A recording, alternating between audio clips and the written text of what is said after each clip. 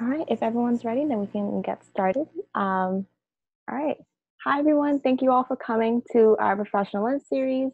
This is the tech edition. My name is Harleen. I'm an intern at the Career Development Center. I'll just be introducing the event and taking back. However, I'll be introducing Anne, another lovely intern at the Career Development Center, and she'll be taking away moderating this panel and having Anne kind of fostering this discussion with Daniel. So Anne, please take it away. Okay, thank you for the introduction, Harleen, and I want to thank Daniel for joining us today for our professional lunch series tech event, and thank you to everybody else who joined. So for this professional lunch series, we really want our students to be able to get an intimate discussion and hear what Daniel has to say about his own career trajectory and his personal experiences. But before we get started, I think we can also do some self-introductions so everybody knows who's here, and you can just say your name, your campus, and what you're majoring in. I can start. My name is Samantha. I'm a sophomore at Hunter College studying statistics. Nice to meet everyone. Nice to meet you, Sam. Hi, I'm Max. I'm a junior at Hunter College studying computer science and film. Welcome.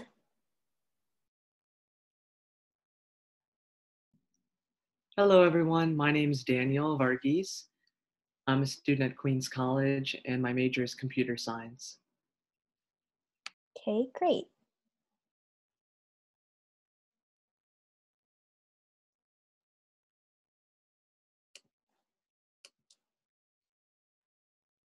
Does anybody else want to introduce themselves? If not, we can also just get started.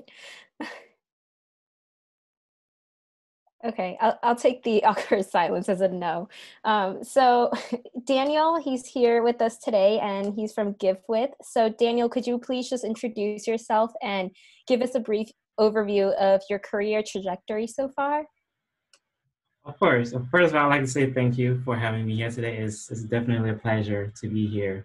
To begin, my name is Daniel. As you know, I'm a full stack software engineer at Givewith. And my career started as an intern. I was an intern at CBS Corporation, where I was basically doing IT work, basic troubleshooting, what have you. And once the internship ended, I was brought on as a per diem employee, mostly because I couldn't work full time at the time. But during my senior year, when I could work more hours, I was hired as a full time employee. But once I graduated, then I started looking for roles in software engineering. And with the help of many, including Macaulay, I received a couple of offers. I ended up choosing Givewith, mostly because their goals align with my goals as well. And now I've been working at Givewith as a software engineer for close to 2 years now. Okay, that's great. And I know that you're also a Macaulay alum. So could you share a little bit about your undergraduate experience at Macaulay? Like which activities were you involved in and what you learned from your time at Macaulay? Thank you. For me, the experience was phenomenal. Mostly, especially because of the community that you're a part of once you're in Macaulay. Because I came from a very small high school, so I was the only engineering student from my high school. So I was the only person in my high school at City College that knew engineering. But being a part of Macaulay, you get to do seminars with a couple of Macaulay students. Even before you come into college, you have the Macaulay rotation. So I felt like even before I got into college, I had friends, I had a community that I was part of. And some of the friends that I met at Macaulay are basically the people that I worked through college with, and I keep in touch with them up until today. So the first thing that I really appreciate about Macaulay is the sense of community that you get once you come in. And of course, the Macaulay advisors, they're always excellent resources, the motivation, the help that they give you, that helped me go in. Activities-wise, mostly between work and my classes, my time was very limited, so I didn't get a chance to do much. But I know I did attend some networking events organized by Macaulay, and I especially remember one professional development workshop that I attended on Macaulay campus, which was definitely very helpful in teaching me some of the skills that I needed to succeed in a professional environment. So all in all, the experience was very positive. I never regret choosing Macaulay over all the other college offers that I received. Yeah, that's really great. And I'm sure a lot of us can also relate to the community feeling, although it's been different since COVID, since everything's on Zoom, but I think that community feeling is still very much alive and going. So could you also share specifically some experiences that you had with Macaulay's Office of Career Development? I know you mentioned that one event you attended that really helped you. Were there any other resources from the career development that office that you partook in? Absolutely. I think the Macaulay office has been a gem to me. Gianna and Jamie, I thank them so much. I owe them so much. Of course, the trainings and the workshops were very helpful, but frankly, I obtained my internship at CBS through an email I got from Gianna recommending a little IT training program run by Empower. So when I did that program, that led me to the internship at CBS. And actually, Jamie was the one that helped me to improve my resume and work on my interviewing skills when I was looking for careers in software development. And with her help, I got offers from several companies, including Amazon. So I am really, really grateful for the development office. And I really, really recommend that you use it to your advantage at any opportunity that you could possibly get. Yeah, it's wonderful because I know we send out many targeted emails and they all have really good opportunities for all of our students. Were you in any clubs or associations or organizations like that you could talk about for our students and like through Macaulay or through your home campus during your undergrad that you could share that you think had an impact on your career? I think I was part of a couple of clubs, especially at City College. I can think of IEEE, but the one that I think really had a big impact on my career is the ACM. I'm not sure I think it's Association of Computer Machinery, something like that. That may be wrong, don't quote me on that. But they have cohorts in several campuses. And what they do is they usually organize hackathons or workshops. And I think it really helps you learn the practical skills that you need in the real world. Because for most of our classes that you take in computer science, you learn the theoretical aspect of tech. You basically learn the theory behind how code works, how computers work, all that stuff. But when you're with ACM, you sort of learn the practical things that are happening out in the world, the sort of tools that people are using to build software. And you also usually get to work in a team with them because usually they have these teams where you're hacking or building a game or doing some coding challenge. And being a part of that team at such an early stage, I think is really beneficial because software development in the real world is all teamwork. So the earlier you can get exposed to teamwork, the better off you will be. So ACM, if it's a cohort at your campus, I really recommend that you join it, be as involved as possible, and it will really, really help you develop the skills that you need to survive once you graduate college. That's great. And can you walk us through what a typical day looks like for you now as a full stack software engineer at Givewith? Of course. My day usually starts at 9:45, where we have a daily stand-up as a team, which is what we call as a tech team. And there, each individual will discuss what they did the day before, what they will do today, and if there are any blockers. So work really starts after that, which is around 10 o'clock, and ends at 6. So even before that, typically at the beginning of each sprint, which is what we call the block of time where we work to complete a specific task, usually lasts about 2 weeks. So at each sprint, we are all assigned tickets. Each developer is assigned tickets that describes a set of features that we want to add to the software that we work on, or a set of bugs that we need to solve. So right after stand up at 9:45, around 10, you will pick a ticket, or I'll pick a ticket to work on, and you will do as much as you can from 10 until the day is over. But of course, during the day, you may have a meeting or two, either meeting with the product team or the design team to walk through new features that they would like to add and get your feedback on it and help them create tickets for the next sprint. And also throughout the day, I would perform what we call code reviews, because in software development, once a developer wants to add code to it has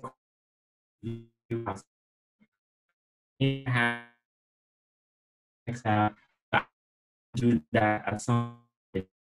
And that's what a typical work like for me, any engineer. And what would you say is like the most fulfilling and exciting part of your work? Because I know you mentioned you do a lot of different things. There's teamwork, but then there's also like individual work. So what's the most fulfilling and what is your favorite part?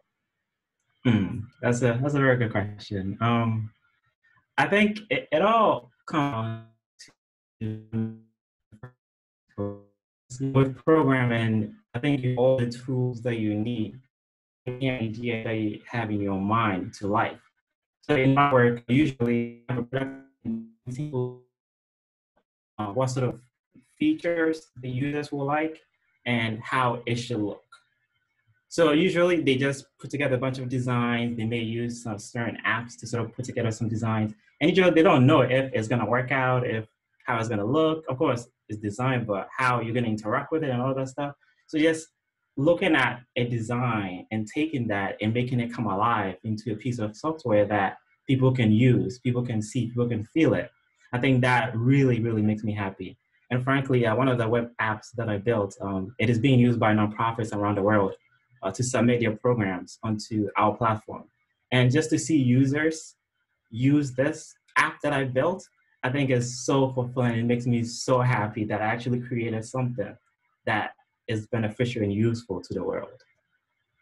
That's wonderful because it's like seeing something that you worked so hard on finally being used and it's being used on a grand scheme. So it must be really nice to see that. And I wanted to ask you, so you had mentioned that you worked part-time as an IT support technician at CBS Corporation before you ended up working at Givewith. So when you started your career in software development, what were you originally interested in, and how did your experience at CBS Corp make you realize that you were more interested, that you shifted from support technician into software development? Thank you. Well, frankly, I had always been fascinated with computers from a young age. I had never really thought about programming. You know, I would fix the neighbors' computers, that kind of stuff. So initially, when I came into college, I enrolled as an electrical engineer. And I started work in one of the IT labs at a city college. But after I took one programming course in college, I knew I wanted to do software engineering. But at that time, based on where I'm at, I had got into IT already, and I've gotten the internship at CBS. So it kind of felt natural for me to just stick with where I am rather than try to find something else with the goal of finding a way to transform that IT work to something software engineering. So I talked to my manager, we came up with a plan, and I started incorporating some of my programming skills into IT automation. And I think that is what really convinced me that I wanted to do this. Because before I, started writing programs for the IT department, most of the things that they did was very, very manual. So sometimes they may have two documents that they need to compare. It would take like a whole day to manually cross-check things and merge things together. But I could write a piece of software that will reduce that to just seconds. So seconds, click on a button, you get the exact same thing that you would if a person was to spend a whole day going through a bunch of spreadsheets. So that kind of convinced me that, I think this is my philosophy with software engineering in general. As humans, we are very smart. We can do amazing things, but we are slow. Computers are dumb. Most people say computers are smart, but I think computers are dumb. They can just do whatever you tell them really, really fast. So as humans, if we're able to teach computers our smarts and take advantage of their speed, that is really the essence of software development. You have your ideas, you have your smartness, give to the computer, it can just do it. What you would do in a matter of days, it would do it in a matter of seconds. And that's really what makes me love software engineering and what made me make the switch from just IT support to actually using my skills to create innovative software. Yeah, that's really amazing. I never processed how, computers really only do what you tell them, but they can do it so much faster if you know how to utilize it and make it more efficient. So can you tell us about an achievement aside from, I know you mentioned the app that you had helped launch that you were very proud of in your career, or maybe a few achievements, if you don't mind? Sure. And of course, I have worked on a few things that are being used. Like I said, like I mentioned, the web app that is being used by nonprofits. I think over 100 nonprofits around the world. And a couple, I also helped build a sales platform that is being used by our sales team to onboard brands onto our platform. But I think the one achievement that I am really most proud of, I would say, is the personal growth that I've seen in myself. Less than 2 years ago, I guess a little over 2 years ago, I knew almost nothing coming into the software engineering world. Of course, I learned how to code, all that stuff, but I had imposter syndrome. I mean, I knew how to code, but it's one thing to know how to code. It's another thing to really design software, to follow the best practices and put together something that's concrete, scalable, applicable everywhere. So going from a mere beginner who learned how to code in college to this point where I'm building software for others to use. I have junior engineers on my team coming to me for help. I think that really makes me proud of how far I've come over the couple of the years that I've been in software engineering. Thank you. That's very inspiring. And what would you say is one skill or attribute or even strategy that has helped you the most throughout your career? Because I know you mentioned there's teamwork, but then you also have had a lot of personal growth. What are some of these attributes? I think the biggest, I guess, strategy or attribute or skill that anybody needs to survive in the tech world, really, I would say is just the curiosity to learn and teach yourself.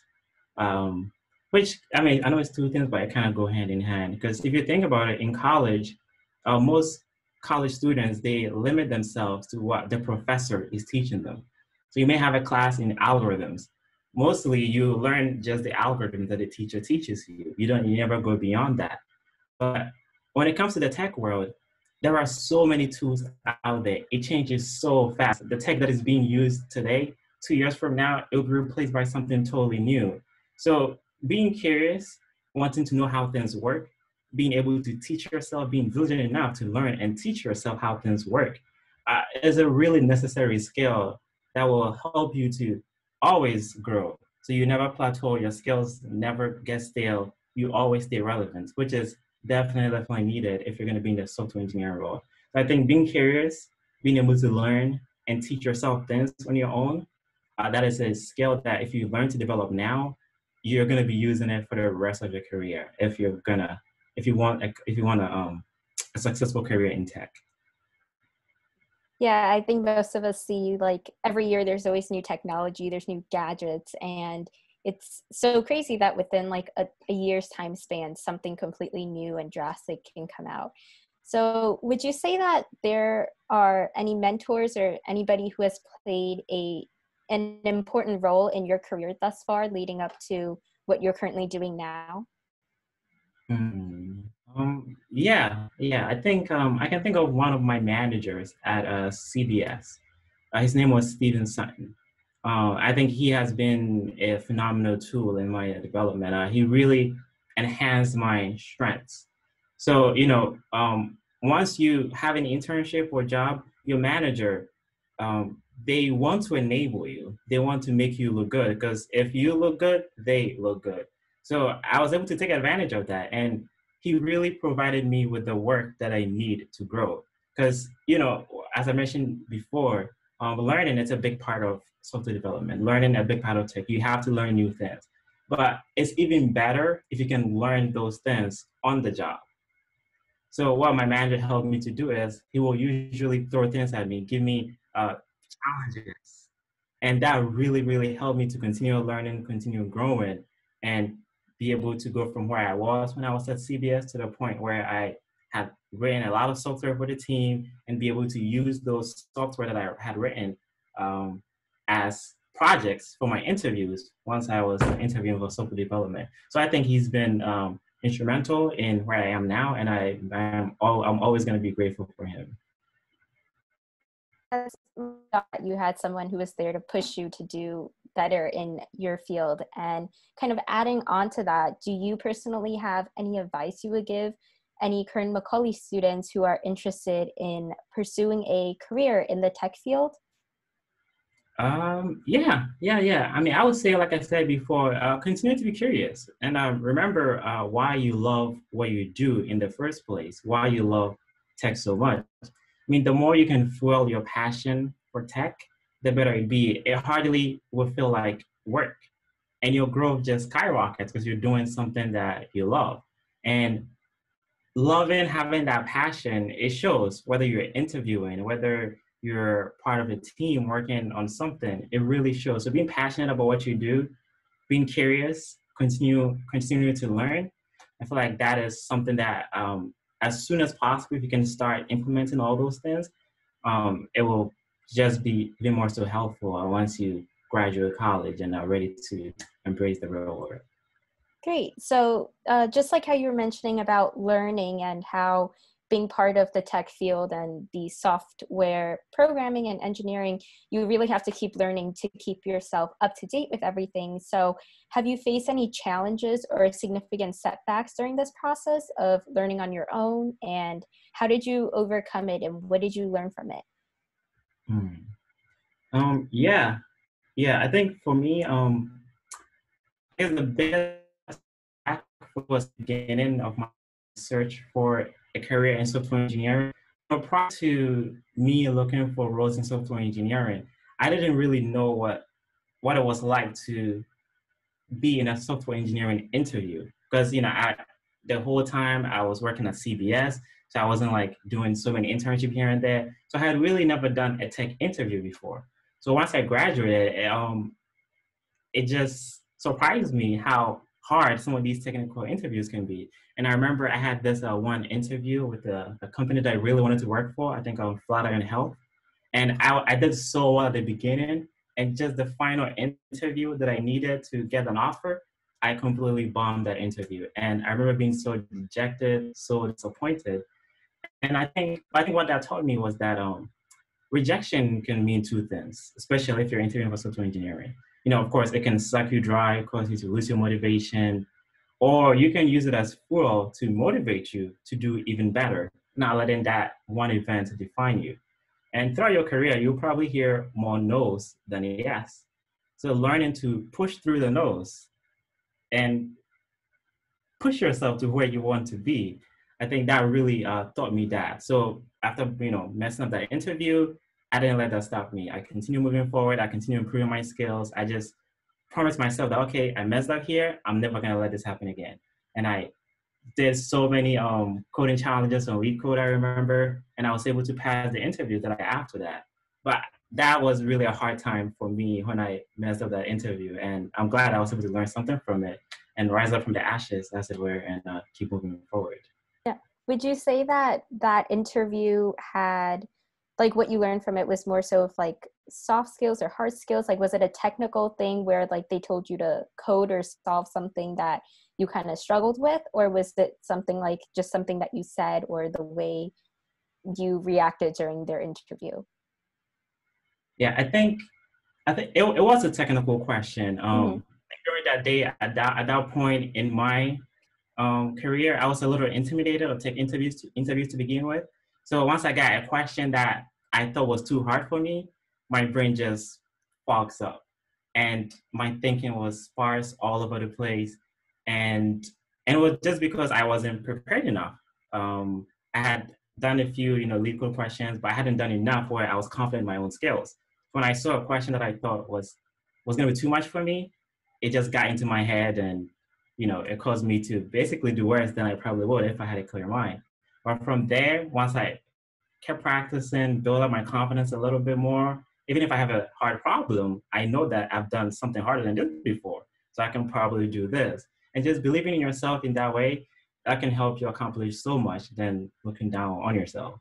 Yeah, So. I think that's a very important mindset for everyone to carry, is that just believe in yourself. And even from situations like this, there's a lot to learn from it. So moving on to our next question, what is something that you wished more people knew about software engineers or just the tech field in general? I guess I would say it is not as scary and difficult or as complicated as it may seem. Yes, in the beginning, it is a little difficult because if you're taking a computer science class, you're solving this problem in algorithms. It's difficult. You have to change your mindset, think like a computer, computational thinking as they call it. It's challenging, of course, doing your tech interviews. those are more challenging. But once you get past all of that, the actual work that you get to do, it is not scary. So since I started working at Givewith, there hasn't been a ticket given to me that I have not been able to do. Because if you think about it, when you're in college, sometimes you get a question in your one of your science classes and you just cannot do it. You can't. But once you get past all of that and you have those foundations and you're actually working on a web app or some sort of software, iOS, Android app, mostly everything that you're given, you're able to do it. And you have the help and support to do it. And you have many open source software, many documentations online that is there to help you. So really the most difficult part of software engineering is getting through college, getting past the code interviews. Once you actually have a job, it's not as difficult at all. So don't let the code interviews intimidate you. Don't let the difficult classes intimidate you. Once you get past all of that, it's straightforward. It's, especially if you love what you're doing, it's not scary. It's not complicated. It's very straightforward. You're mostly just adding buttons to screens some of the time. So I think that's what I would say. That's why I don't think most people know about a tech, especially those that haven't gotten in there yet. And if you have that mindset, it'll help you push through the beginning difficult challenges. Yeah, I think many people feel very comforted hearing that once you get past school and you get past the interviews, that things get better from there, especially if they're so passionate like you in your field. So I noticed that you volunteer your time to work as a tech assistant for Black Girls Code, and I was wondering if you can tell us a little bit about that, why you got into that volunteering field, and just your experience overall with volunteering for the organization. Thank you. Volunteering is, I think it's something that hits close to home for me. And that's one of the reasons why I got into Givewith in the first place. Because we've all been given skills, we've all been given gifts that we have, and you can, of course, use it to help somebody make money. You can use it to help yourself make money, or you can use it to do something better for the world. So that's really one of the reasons why I align with Givewith, because what they're doing, helping nonprofits get funding, it just makes the world a better place. And if I can use my skills to help out something in that manner, then I'm of course going to do that. But when it comes to Black Girls Code specifically, I think for one, when it comes to the tech world, I think when I got into the tech world, I saw the disparity, especially women of color in the tech world, is very minimal. At one point on my tech team, it was just a bunch of men. And if I'm able to do anything to help alleviate that disparity, I'm more than happy to do it. So that's one. But the second one that I think I really is the one that motivated me to do that is I only learned how to code when I was in college. I think my sophomore year in college, because initially I was an electrical engineer, then I took a coding class, and that kind of changed the world for me. And I just wish someone had introduced me to code at an early age. I feel like if someone had done that for me, I'll probably be at a different place than I am today. And of course, I like where I am today, but it would have been even much better than today. So being able to do that for someone, help somebody to learn how to code, give them the skills, the knowledge that they need to change the world, as it were. I think it's just phenomenal and fulfilling for me. So, and we have fun whenever we help the girls learn to build a website, to do some sort of AI thing. It's just amazing. And being able to give back, I'm more than happy to do it. So it's just something fulfilling that I love to do. And I recommend anybody who is into tech, give back. Somebody helped you to get to where you are. So it's only rational for you to also try and help somebody to get to where you are too.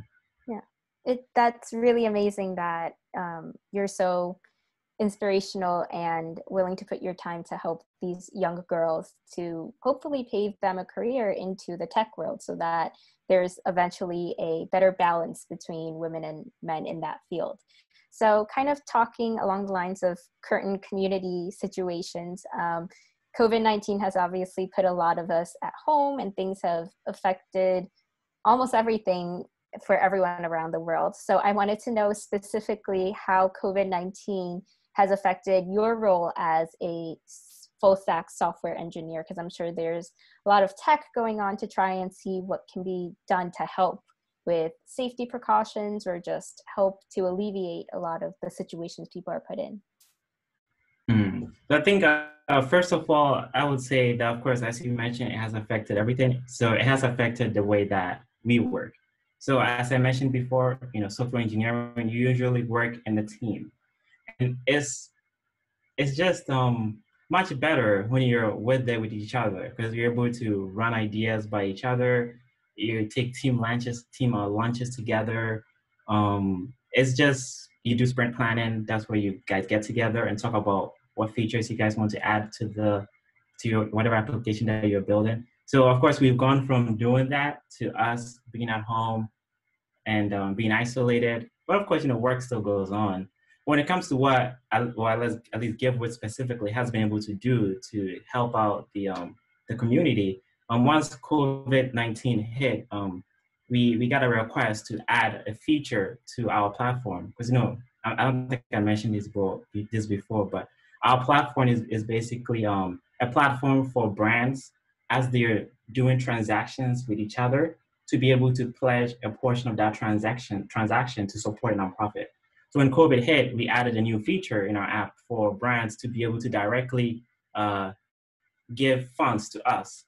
And we have nonprofits on our platform that are specifically working to help those in need, provide meals to people who are in need. So with that new feature that we added on our app, brands are able to pledge a certain amount that they like, and they don't have to worry about how the money is being used. We take all that money that they give us, we don't take any cut of it, and we donate it to a nonprofit whose goals aligns with alleviating COVID-19. So of course, it has affected us in a ways, but I like that we've been able to do something, or at least me personally, use my skills in some way to help those who have been affected by this virus.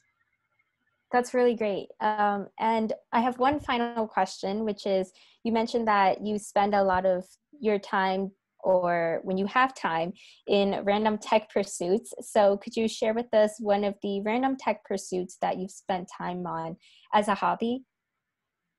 Yeah. One that I remember, or that I did recently.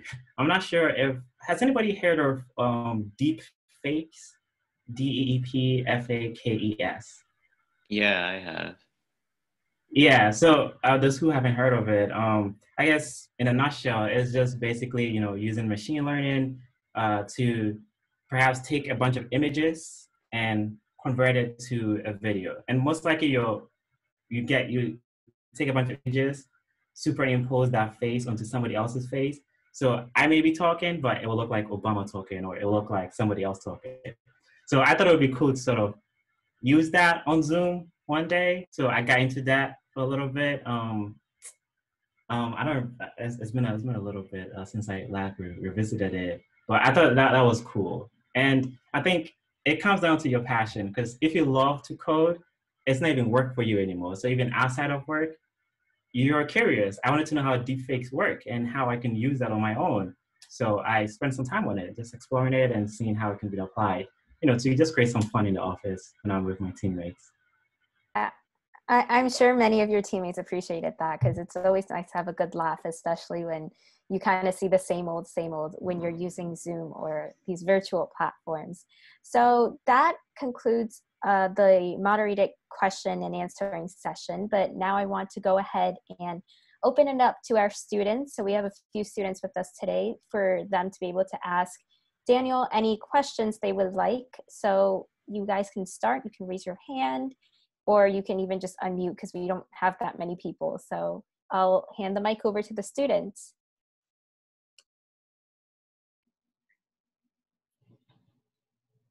Hello, Daniel. Thank you again for sharing that wonderful presentation. I think a question I had was, did you ever take part in any sort of coding boot camp or anything like that, or were all the languages that you picked up just while you were a college student and you learned it from all of your computer science classes? Good question, Daniel. Thank you. I did actually. There is this I guess it's sort of a boot camp. It's called Code Path. I'm not sure if you guys have heard of it. They usually have cohorts in community colleges. Yes, I have heard of it. Yeah. So I think I had some time at that point, and I thought it would be cool to do that. But I am glad that I did it. You know, of course, they teach you iOS and Android, and of course, I didn't end up going into iOS and Android, but just being able to explore that world of Android and iOS and working on the team to build the software, I think all those skills are necessary. And especially, I think doing something like that during college, it kind of motivates you because when you're in college, you're mostly like writing little scripts here and there, little app here and there, but being able to take that knowledge and actually build something tangible, something that you can put on your GitHub, that you can even install on your iPhone and be able to interact with it, I think that really motivates you to keep going. So yes, I did do Code Path, but I guess I'm not sure if you're just are you just concerned about whether it's necessary to do that to be able to get a role in software engineering, or? I suppose a mix of both. Like, I was interested in what your experience was, and I guess using you as a case study, like the implications of that for getting a potential job. I mean, I would say it's good in the sense that it kind of gives you some of the skills that you will need once you're on the job. But for the most part, as a new grad, once you graduate college, they actually have roles. I'm not sure if you guys have looked at that before. Most companies like Amazon, Facebook, Google, they have roles specifically designed for new grads.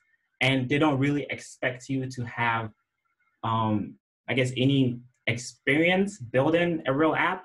As long as you know your algorithms, you know your data structures, and all that stuff, they will consider you and will train you as to exactly what tools that they use. Because each company uses different tools. So you may be really proficient in C++ or Python, but you may work for a company that uses Go, and you just have to learn that all over again.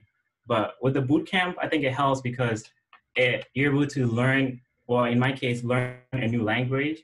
And being able to learn how to learn is a necessary skill in itself. And to learn how to work with others and just write software is a necessary skill. So is it necessary? Not exactly. Is it helpful? Absolutely. Okay. So you took part in 2 boot camp like semesters, I guess you could say, with CodePath, the iOS one, and I forget what the other one you said was. Oh, I guess the Android one. Yeah, so the iOS one, I did it on campus with a group, but the Android one, they gave me access to their online platform. So I was just going on there and going through the tutorials and doing that myself. So I didn't really do that with the team on campus. I just had a little extra time. So I just went through that online on my own. But with iOS, I did it with the team on campus. Oh, okay. Thank you so much. Yeah, no problem. Thanks for the question. My pleasure.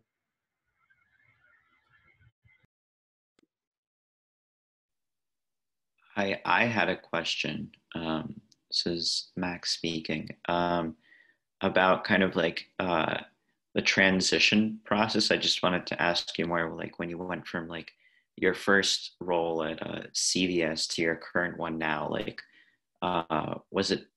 did you feel like your first role helped set you up for your second one? And what was the process like searching for like, you know, like a job, like your first like real job, I guess, since the previous one was, I think you said it was like came from an internship initially.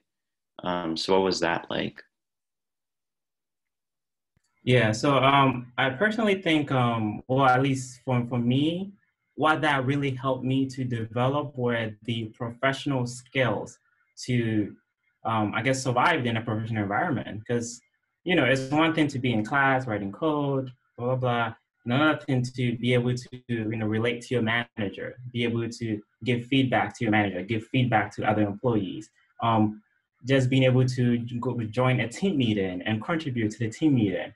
I think that, and now of course that is all part of professional development.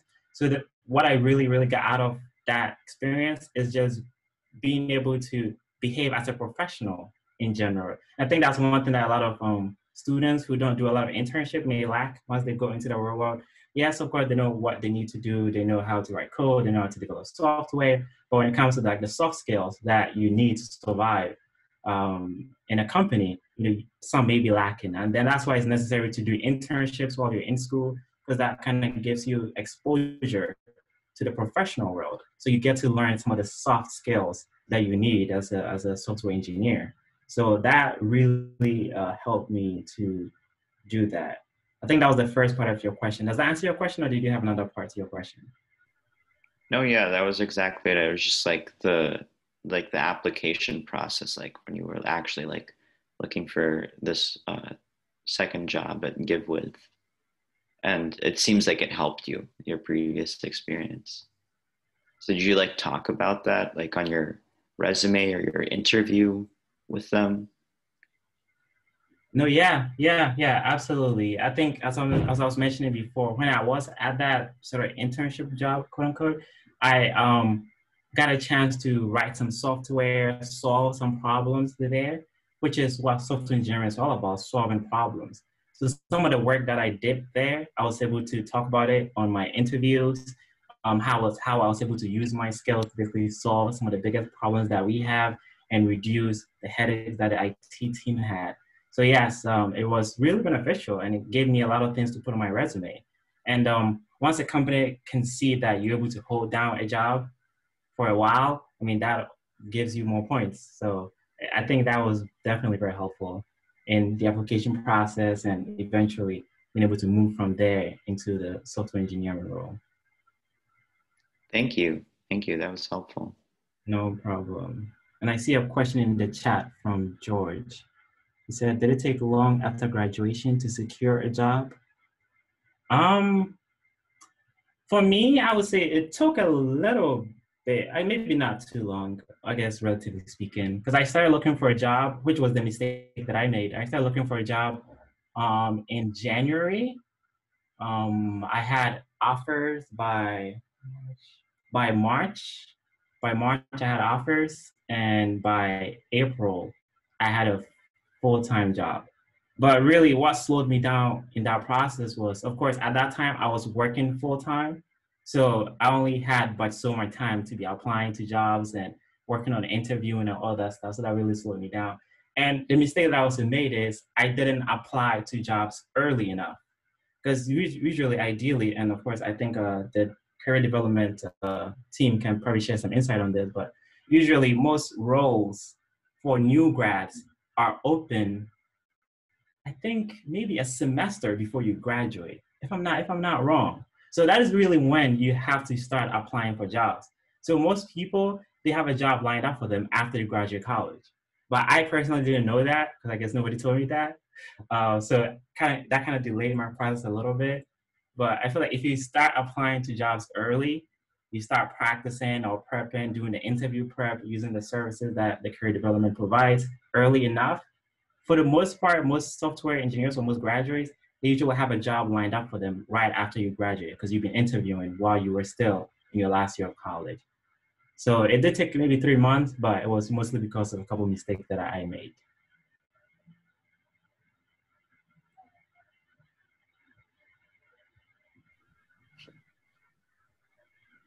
Oh, I'm glad you know that now, George.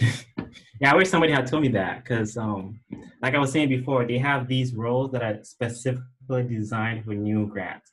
So if you go on the Facebook website, they will say software engineer, new grad 2021, or Amazon software engineer, new grad 2022.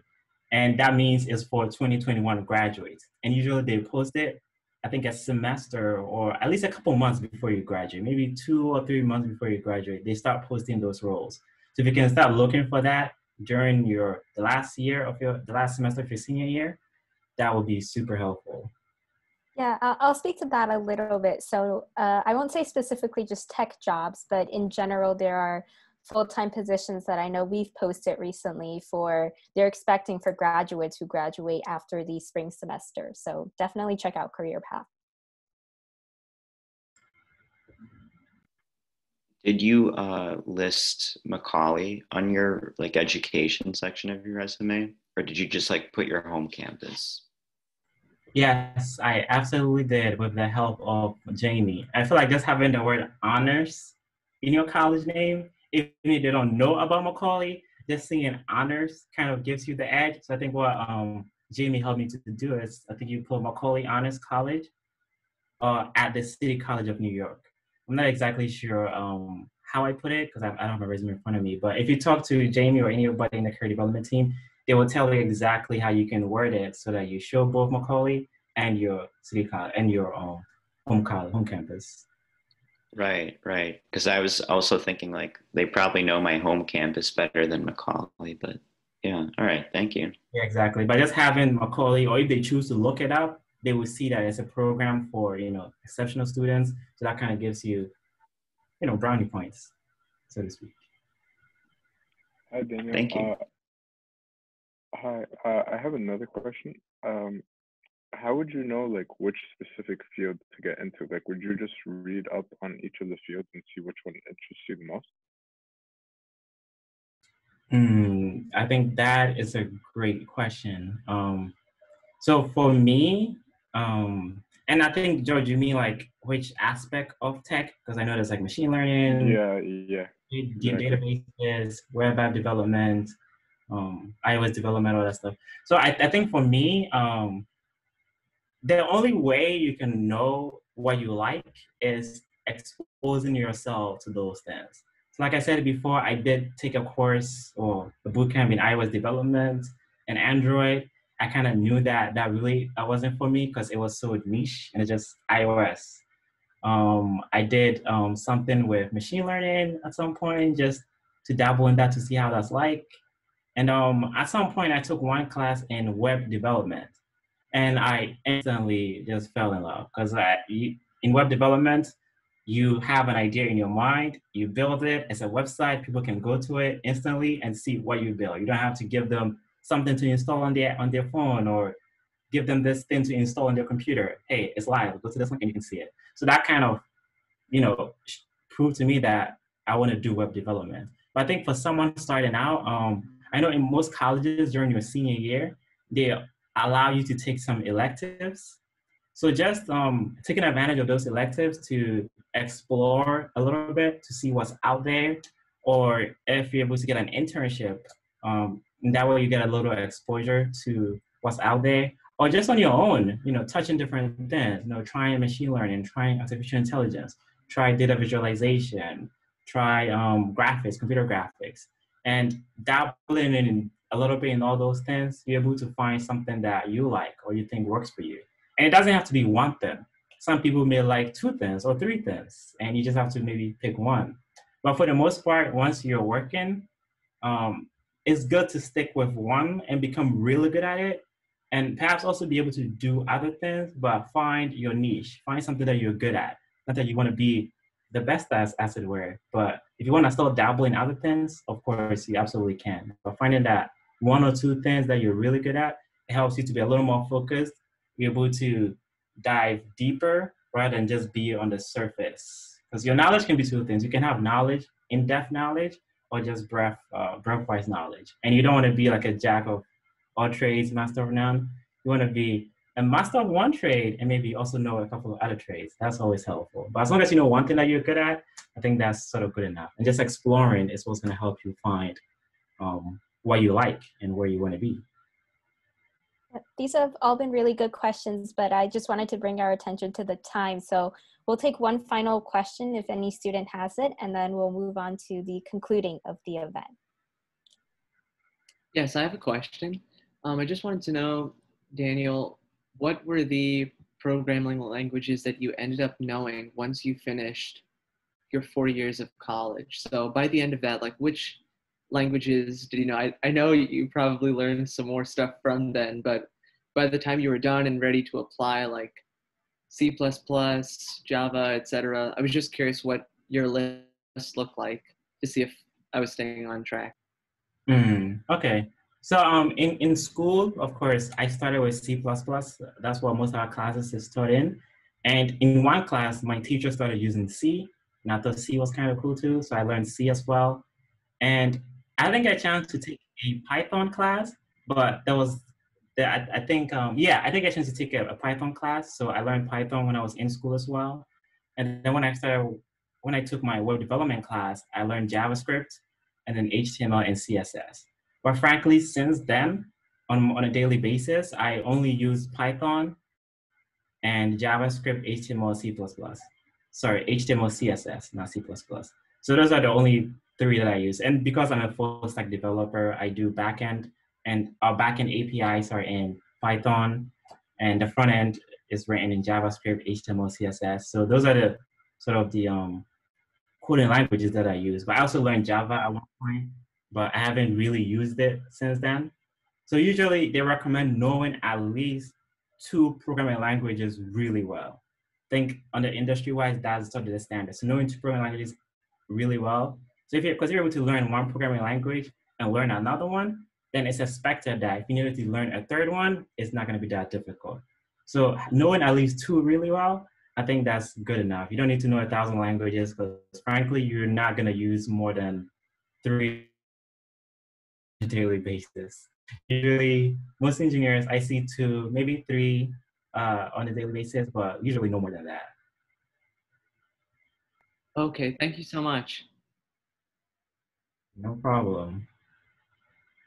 All right. Thank you so much, Daniel, for joining us today and taking time out of your schedule to really discuss about your experience with the Macaulay Career Development Center and your career trajectory to your position today. Really, I think we've all gained a lot of insight from your answers today, and we really appreciate you coming. That being said, I encourage everyone all the attendees to fill out our poll. Just to provide us some feedback on how our event went, what we can do better, so on and so forth.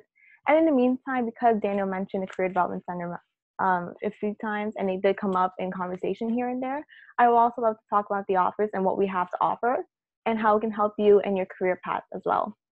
That being said, yes, Jamie and Gia, who are not here today, unfortunately, are our career development officers. And they're here to help you guys really perform well in your career path and guide you into what you can do and just provide you an advice. You are able to book an appointment with them for any guidance and advice, and they can walk you through your own resume and give you some tips and tricks in your own career field that you want to pursue. And they can really tell you what career path timeline to follow and what to do and what next steps to follow. That being said, I'm going to put in the chat our career development website that is on Macaulay. I encourage you all to visit this website. There are many other resources that you can visit as well. We have guidebooks that talk about several industries. We have a guidebook that talks about different opportunities that come up in different industries. So if you're, again, this is tech, so if you're interested in tech, there's definitely resources out there in our guidebooks. There are more general guidebooks out there as well that talk about basic career guidelines and so on and so forth. And you can also see student perspectives in our student blogs. That being said, we really enjoyed this event. Thank you all for joining, and thank you once again to Daniel for participating and really being able to be in our event and speaking at our event as well. Hey, the pleasure is all mine. Thanks for having me. Thank you. All right, and that being said, if you filled out the poll, you can feel free to leave and have a wonderful weekend.